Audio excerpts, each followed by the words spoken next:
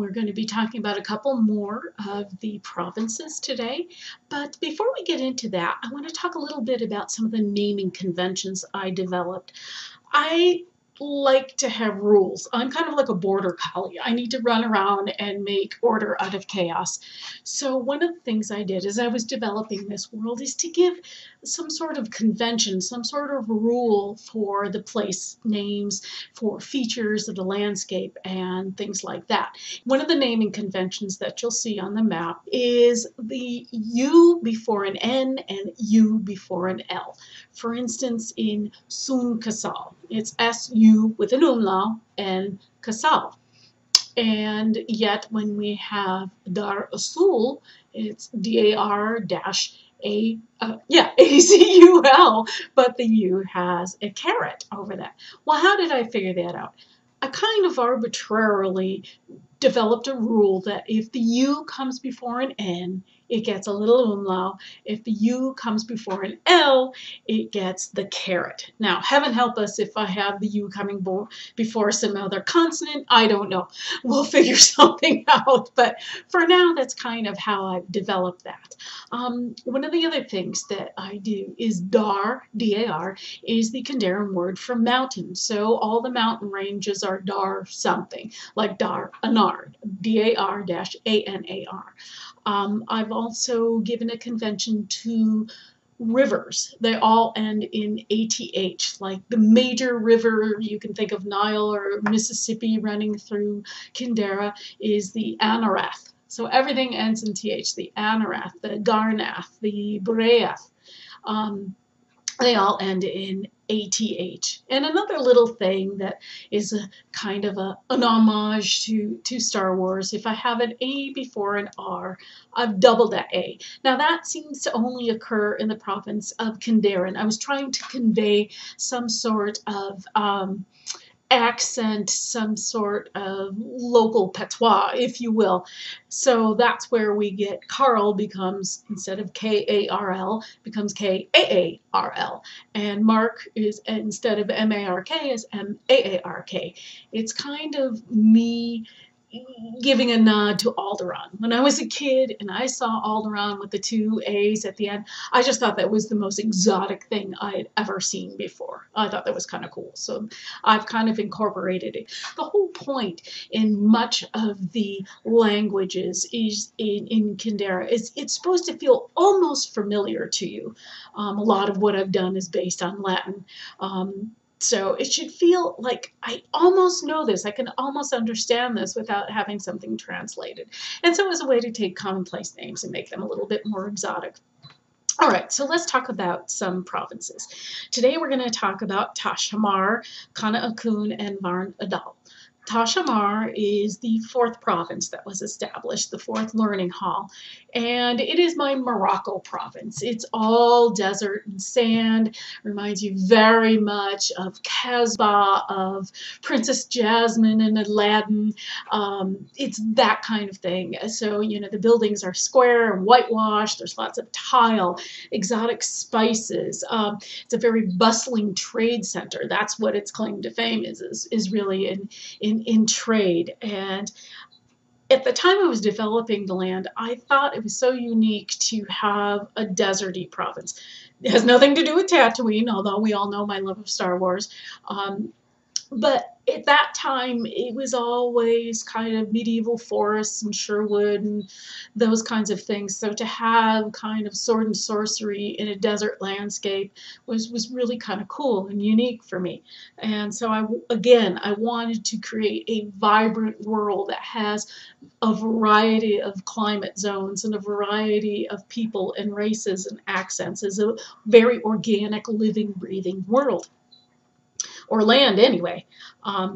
It's located in the south of the land and it borders the ocean, so it makes sense that it would have a major port and goods from all over the country would be coming in and out of there, and then trade caravans go on throughout the rest of the continent. Even though it's the fourth hall overall, it really represents the growing trend in the land back in this kind of early days in Kinderra of halls being established, back again in the provinces, bringing, decentralizing the development of the Kinnar. And remember, we talked about last time that Runtaran in the way south, they said they were too far away from Darren to keep sending all their kids up north to be trained and then have everybody come back.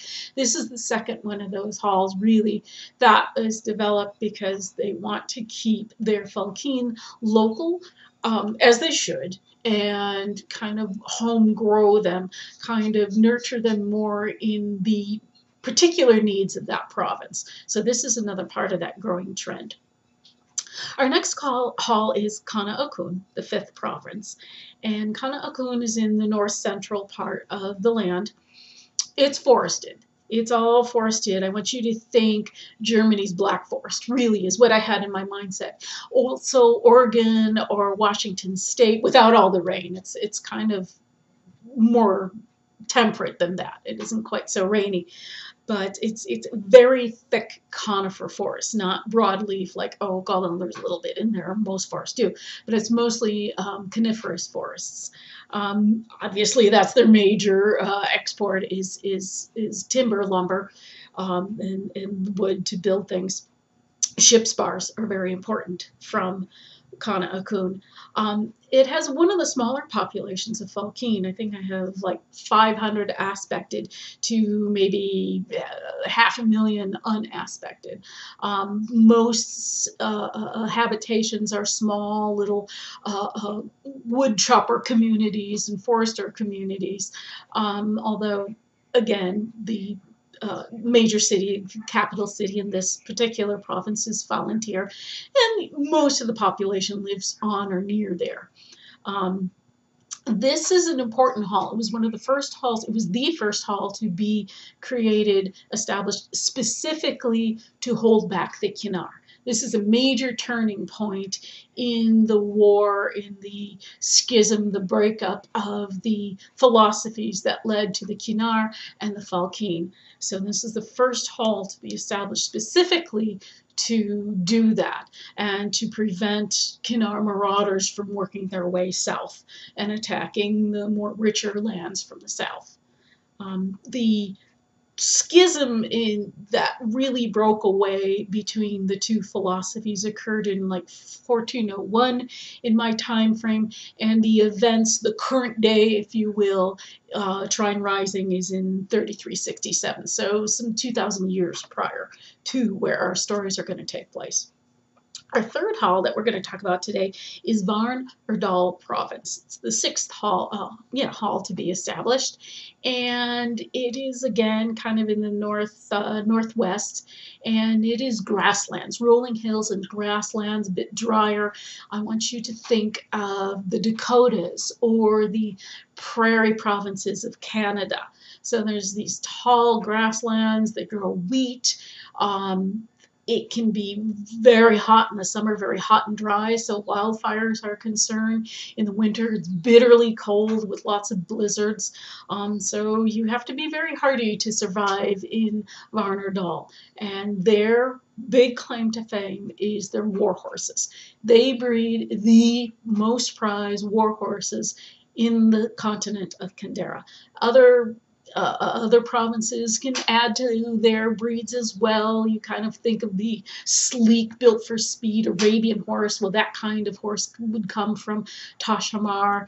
But if you want somebody, some horse that's durable, that has incredible endurance and will stand up to harsh conditions and keep plugging away, you want a horse that's been bred from Varn-Erdal. Varn-Erdal also has one of the smallest cohorts of Falkeen in the land.